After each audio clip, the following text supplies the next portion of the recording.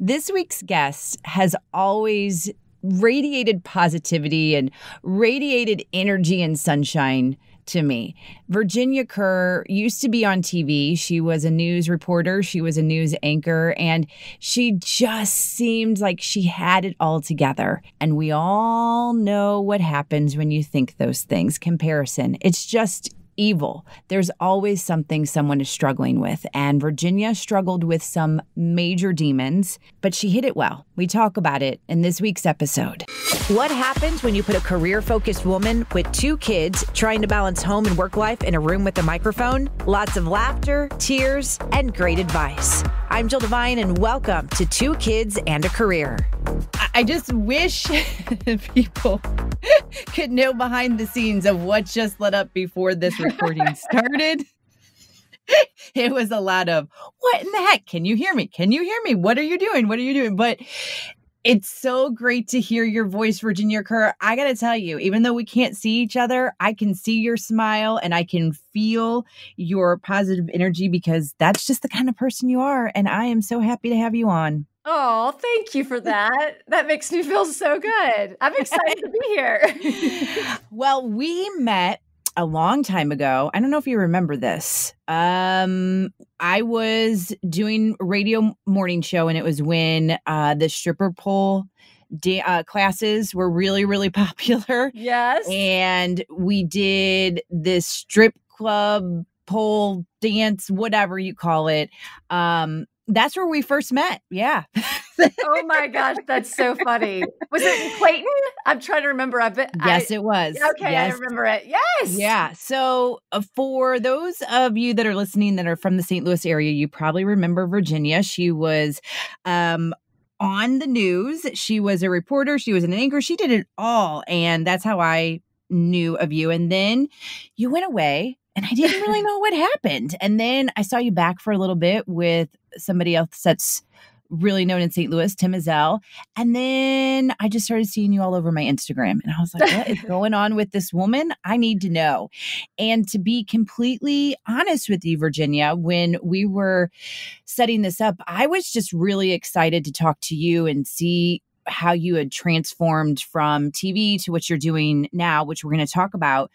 And I didn't know that there's a little bit of a dark side that has led you to where you are now and some demons. And I'm just very grateful that you are going to talk to me about it and to my listener. And I have to tell you, reading some of the things on your blog, I was able to relate in a different way, which I'll explain. But I mean, we might as well not leave the listener in suspense.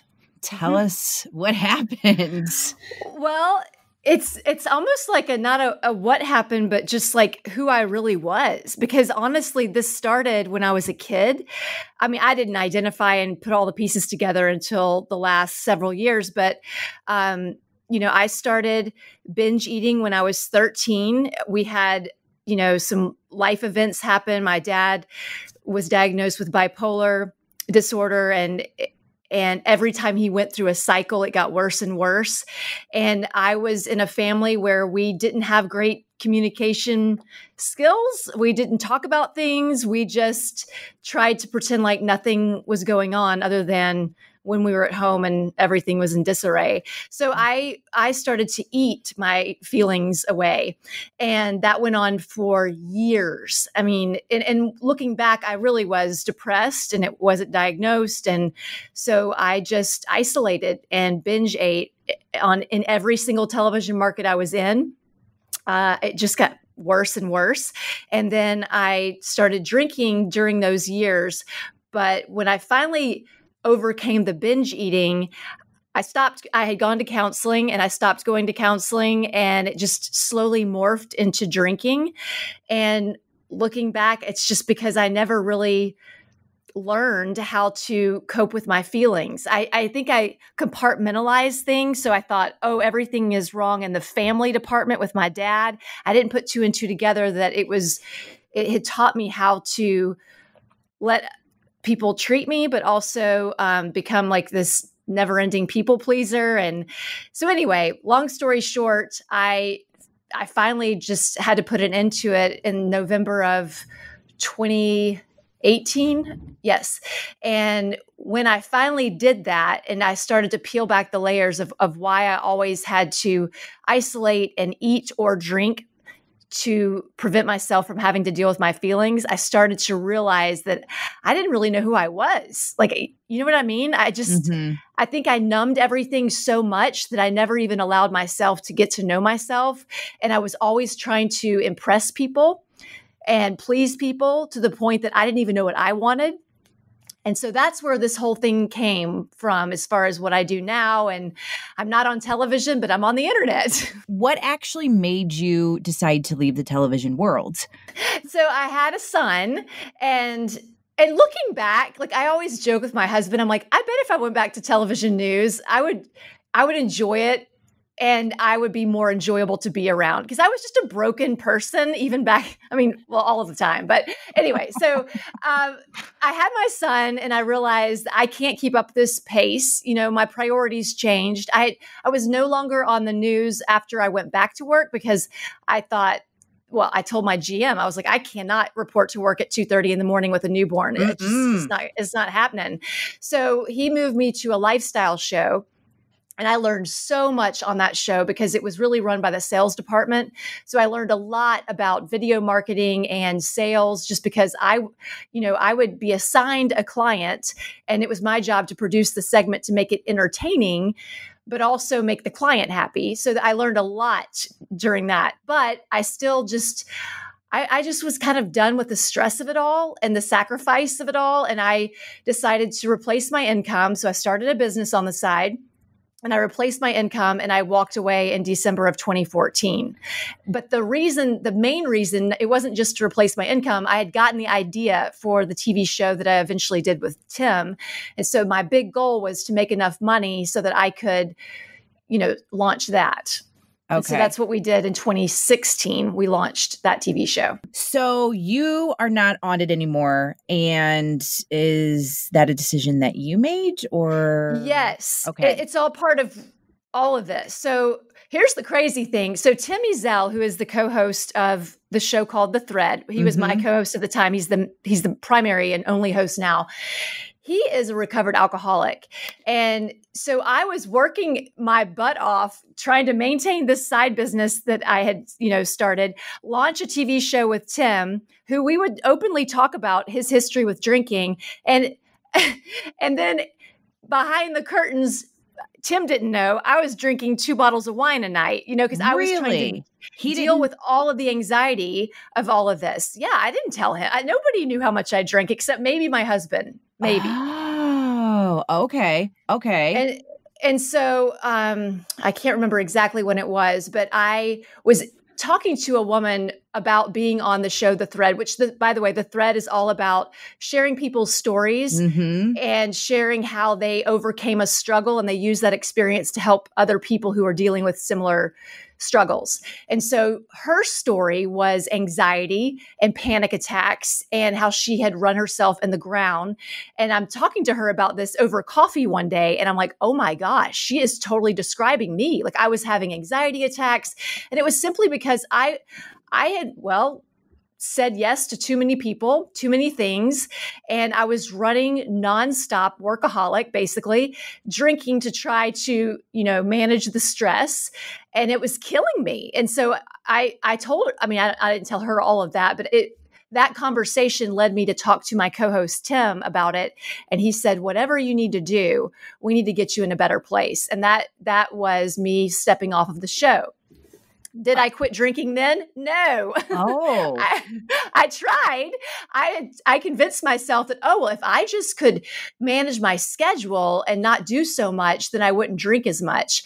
But the problem is drinking was the symptom, not the problem. I'm not saying it wasn't the problem, but it was the symptom of all the things that I had discussed earlier, which was I never learned how to address my feelings. I never learned how to properly communicate with people and set boundaries. I never learned any of that. So it wasn't until I finally quit drinking, which was a year after that I started to learn how to do all that. How interesting, because you are choosing a profession where it's all about communication. I know, right?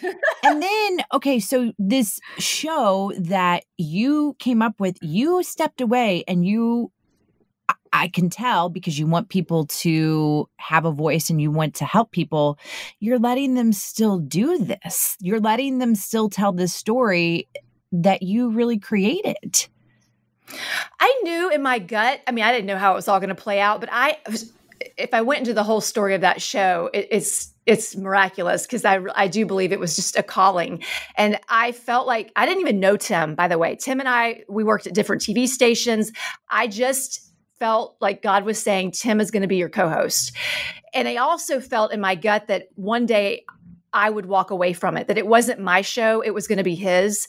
So I didn't think it would pan out the way that it went down, but it did. And I don't regret it. I'm so thrilled that the show is still going on and that it's a success. I mean, I think it's a gift to the community.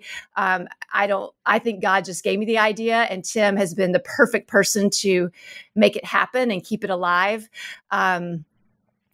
So it's still on. It's called The Thread because they're weaving people together one story at a time. As cheesy as that sounds, that's what it's all about. Nope, it's not cheesy at all. And it's funny because you think with, when I was on the radio, everybody on the competitors, and you don't always. And so I kind of thought that was the way it was with TV. But you and Tim, for not knowing each other, totally gelled. It felt like you guys had a history together. So, wow, what a calling that one was. And in any time I've been with Tim or had to interact with him, he's just a great, great human that you want part of your life. Oh, so yes, everybody needs to know Tim. Okay, so you leave because you know that you need to get better, but you said you didn't stop drinking. What? I tried. I was sober for 2 weeks. Okay. Yes. 2 weeks is better than zero. Right. So then what was it? You just woke up one day? Yeah, honestly. So when you drink like that, you're like, because I would drink myself to sleep basically. And I never would get good sleep. So I would always wake up at 3 a.m. And I was waking up every morning at 3 a.m. with the voices of, you're disgusting. You don't deserve the life that you've been given because you're just worthless. I mean, terrible voices. They say that drinking can lead to a slow suicide. And I get it now because of the things I was telling myself. But what I also recognized was it was very similar to the way that I woke up when I was eating so much. And the very first thing that I would think when I would wake up after a binge eating was, what did you eat? How disgusting are you? Why would you do that? What are you going to do today? It was the exact same pattern. And so I recognized that and I thought, I can't live like this anymore. And so I started reading every book I could get my hands on about just drinking and being addicted to it. And that's basically and podcasts. I listened to a couple of podcasts and I mean, I became addicted to the podcast basically. And on the days that I wanted to go buy a bottle of wine, I would listen to like 5 episodes of people who had relapsed just to, remind myself of how miserable it would be to go back down that path. So when I want to try to address this in a couple of things, because when I was reading some of your story, I think it's easy for people to not understand if they aren't a fan of alcohol or they just don't drink. They drink every now and again and they're like, oh, okay, how hard can it be? I will tell you that I'm probably one of those people. I'll drink here and there socially. Sometimes I'll get a little drunk. That's just what happens and no big deal. And I don't like the way that it makes me feel the next day. But how I really, really connected was thinking about smoking. I used to smoke, and that's another one where people will be like, well, I never did that, so I don't get it. But this was how I connected with you, and it made sense. Like, when you were saying, oh, you could just have one. You could just have one glass of wine. And I would say to myself, I could just have one cigarette. Or I would just try to justify every reason I could to go get a pack of cigarettes and just do that. And it was like, no, you can't. Once you start, you're going to start and you're going to keep smoking and you're going to wake up. And the same thing when I would try to quit. And then the next day after whatever, just stress or whatever, and I would smoke more. I'm like, why am I smoking more? This is it. And I would play those scenarios in my head. This is what made me finally kind of realize, I don't want to say what it's like to be an alcoholic because I don't know, but it made me realize a little bit more of the difficulty it must be for you and anyone that's fighting addiction. Yeah, I think that understanding anything helps us overcome it. And so when I was learning about how the brain works and how, especially if someone is escaping some kind of trauma, the brain will it just learns that that's going to happen. Like you can tell yourself all day, I'm not going to drink today. I don't want it. You can wake up hungover and feel disgusting and, or sick. And then once that time of day hits that you normally would start drinking, you may not want to do it, but your brain is like, this is what we have to have. And so when I learned all the chemical, I mean, I didn't learn everything, but I learned enough, to understand that, I'm not a bad person. My brain has just been trained to think that it has to have this to calm down. And so I learned how to prepare for the witching hour, if you will. And eventually those cravings go away. But what happens along the way, even though it's the most difficult part of the journey, is when you start to identify the triggers and not just like the places that you are or being hungry and tired, but also the thoughts, then you start to ask yourself, well, why does that make me want to drink? And that was the key to everything. When I started to reverse engineer, why did I have that sudden desire to drink? And then I realized, this person made me angry, or I'm in a situation where I feel really insecure and self-conscious right now. Then I started to really understand my feelings. And then that gave me this sense, I don't want to say power, but control over the situation. So you just sit with it. If you sit long enough, and there's a saying, think through the drink. If you sat there and think, okay, if I have one drink, is that really going to be enough? No, I would be super frustrated. I would want to have 8 glasses of wine and not 1 glass of wine. And then by the time I sit there and think all that through, I've kind of thought the craving away, if you will. Okay, so someone is at home or they're on a walk or they're in their car taking a drive and they need help. What do you tell them? I tell them that they are not a bad person. They're not a disgusting person like they probably feel, and that they just have a brain that has been taught that it needs alcohol. And the only way to overcome that is to go and find someone who gets it. If you don't want to go to a meeting, then find a friend or find a podcast. But you've got to start listening to other people's stories so that you are not alone. It's funny. I felt the same way about binge eating. I thought nobody in the world has this problem but me. Like, why in the world can I not get it together? And then when I started back then social media wasn't a thing and it wasn't as easy to access stories like this. And I think there are way more people now willing to share their stories. But back then, if I had just heard someone say that they eat themselves to sleep every day or that they can't control, their desire to eat nonstop, I would have known that I was not alone and that there was also hope out there that I can overcome this because other people have done it. I'm not even kidding, Jill. I seriously felt like I was just cursed and doomed to be miserable the rest of my life back in those days. I just thought, you've just been dealt a bad hand and this is it. This is just too bad for you. You're never going to be happy. It's why I married somebody I should have never married. I thought, well, this must be as happy as it gets. Even though, and looking back, I'm like, oh, so sad that I just would accept anything because I just felt like I just would never be happy. I didn't know what that felt like to be happy. And it's just until now. It's so weird too, because again, I guess that's silly saying 2020 is hindsight. Like I can hear the smile in your voice, and I always could see that on you too. I mean, obviously you were on TV and you had to put on a show, but I felt like even the times that I did see you out and about, it wasn't like we were always out and about, but there were different paths where you crossed and you saw each other. I just felt like everything was okay for you. You were happy, Virginia. Isn't that? It's stupid. I know. Because everybody has their stuff. Yeah, I think that there is a part of I've always been fascinated with video and television since I was a kid. So that part of me, when I was in front of the camera, I can't explain it. It's to this day, there's just something about it that lights me up and that like forgets everything. But the truth is, I didn't have friends. Like I lived for my career. My career was, in my opinion, what I believed was if you could make it in television, you will finally be a somebody and you will finally be happy.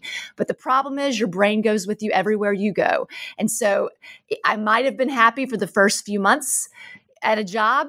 Not even that. I wouldn't even give myself months, maybe the first few weeks, and then it would all catch up with me. And so I think that's why I was able to put on that show, that front. And it's not like it's all magically gone away. I still struggle with things. I mean, I still have a tendency to want to make sure everything looks perfect. Like somebody wrote the other day because she found my podcast and she was like, I thought you were perfect Barbie until I found your podcast and realized that, oh my goodness, you're so relatable. And I'm like, yeah, I still have that issue. Like I have to remind myself to be real, not to make it always look like I've got everything just right. So anyway, my point is it's an ongoing process is what I'm trying to say. You're a human being, and that's the way it works. It's funny. Dave Hallis, he has a new book. And one of the things that he talks about is how your job doesn't define who you are. And he struggled with that a lot. And you think about that. And one of the things that, he kind of talked about is accepting or being accepted that because he had this job with this title and this and that, that means that he's worth more and he's a better person. And he said it took him a while to realize like, that's not true. And I think a lot of people fall into that category. Leading into your business, I mean, you were talking about the video side and TV and how it just lights you up. You took a big risk and you decided to do something on your own. And maybe it's not even a big risk, but talk about what you're doing now and the passion it brings you. So I just started this at the end of last summer. So I was in network marketing. That was the business that I did to replace my income. And I was really struggling with it because I couldn't put my finger on like why it wasn't working anymore, the things that they teach you. And then I started to realize why it did work for me. And that's because, yes, and I got asked that all the time. Like, oh, don't you think you did so well because you were on television? And I would say, well, yeah, I did. But looking back, when I was on that show, that lifestyle show, and I was learning all about branding and video marketing to help my clients, I was applying a lot of that to what I did with my network marketing business just because I was on television. People got to know me. So I did have a name. But now people watch their phones. They don't watch TV. And I started to realize, oh my goodness, I can teach what I taught those clients. I can teach that to online business owners. And I love it. And I had fallen not out of love. I just kind of had forgotten about it because I think I had compartmentalized that too. Well, you're not on TV, so you don't do video anymore. And so I'm like, well, I'm going to start trying to do video. And it's funny, when I got on Instagram, I was so scared just to post an Instagram story. Looking back, I'm like, what's wrong with you? Like, a camera is a camera. So I slowly taught myself and I got really into marketing. I started reading a ton of books. I flew out to conferences and I just got fascinated all over again by it. And I was having fun with it. And one night I just thought, what if I started a video coaching business? What would that look like?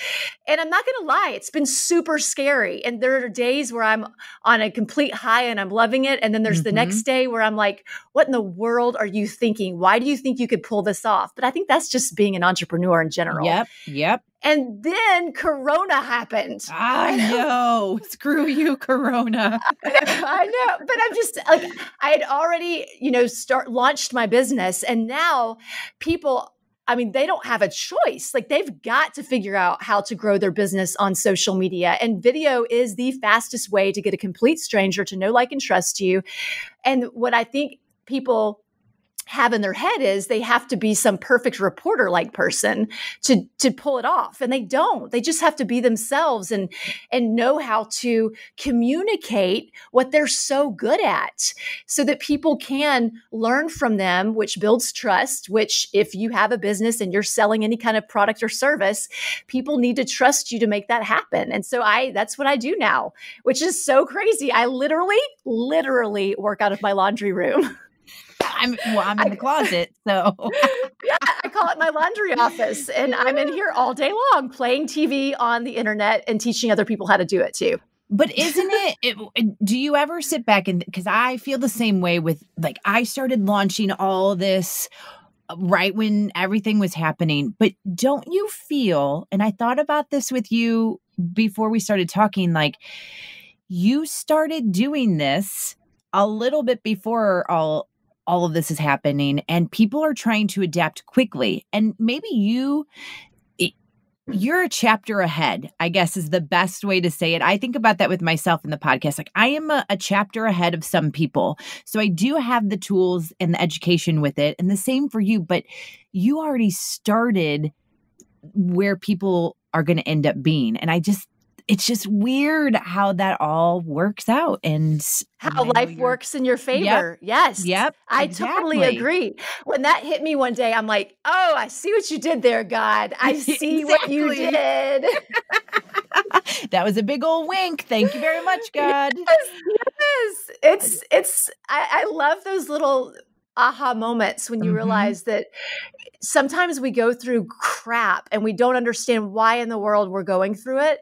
And it's all setting us up and preparing us for something. I don't even want to say bigger, because to some people, like working out of your laundry room and playing TV on the internet does not sound glamorous.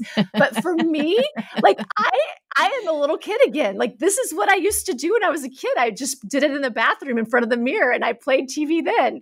And now I'm actually helping people with their businesses and their livelihood by doing the fun thing that I fell in love with when I was 11 years old. And it's just, I couldn't ask for anything better. I love it. And I can hear it in your voice. And that was the other thing. When I knew I wanted to talk to you and I knew that we had the demons to talk about, I didn't want to just talk about that, because you're beyond that. I mean, you have more to you. And that's why I really wanted to touch on that, but then also touch on where you are today, because there's light at the end of the tunnel. Again, going back to someone that might be listening, you have hope. You have to do the work. It's not easy, but there is hope for what you want to do. If people want to get a hold of you, whether it is, to talk about their struggles, or they have a business that they want the awesome Virginia Kerr to help them out with, how should they reach you? And even your podcast too.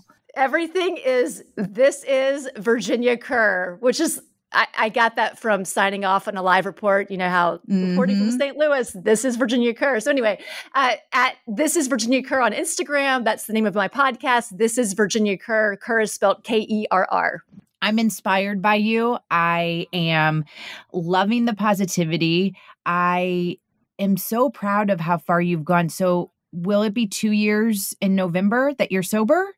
Yes, 2 years. That's awesome. That's so awesome. Congratulations on that. Thank you. And I honestly believe when you were saying you didn't want to just talk about that, I don't think that there is a this and a that. It's all together. It's just part of the journey. If I hadn't gone through that, I wouldn't be where I am now. I wouldn't have met my husband. I wouldn't have, had this crazy transformation that's allowed me to understand people, so many people and where they are.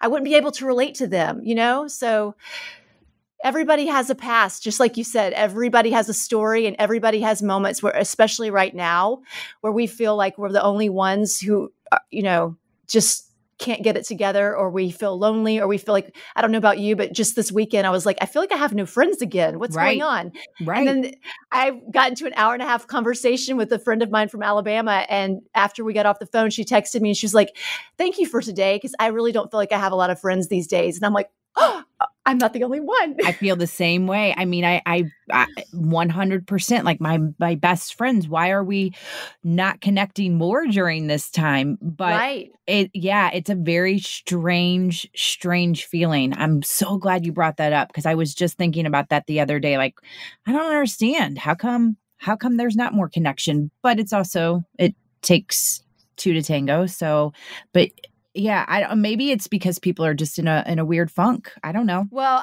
going back to isolation, now we're forced in a way to be isolated, even though we might be living with family members. And isolation is right where the enemy wants us. He can get into our brains and he can mess with our thoughts and make us believe things that are so not true. And unless we take that time and make that effort to pick up the phone and call somebody, we will continue to swim in those thoughts. So when you feel like that, pick up the phone or message someone and say, I'm feeling like this, because I guarantee you they're going to probably tell you that they feel the same way, or maybe they just did yesterday. When you are thinking of it, do it. Act on it right then and there. Yeah. Yeah, I say this is kind of like again, loyal listeners are going to go, okay, Jill, you say this every time, but I think you're going to have to come back and join me sometime again, Virginia. Maybe in person. I love this. I love this conversation. And we won't have the technology issues, because now I will know to push that button. Click the box. Click the box. Yes. Oh, this is Virginia Kerr. Thank you so much. Thank you so much. I'm proud of you, by the way. I'm so excited for this podcast. I'm so glad you're doing this. Shopping for real estate online is a real thing with blondinrealestate.com. You can go to blondinrealestate.com and you can search listings. You can book a private showing. You can schedule a consultation with a Blondin Real Estate advisor. Whatever lifestyle you want with your property, Blondin Real Estate can match you up perfectly, because they know this community like the back of their hand. blondinrealestate.com. It's blondinrealestate.com. Thank you for joining me for today's episode. Make sure you subscribe, rate, and if you're feeling really generous, write me a review. And don't forget to join me next week for a new episode of Two Kids and a Career.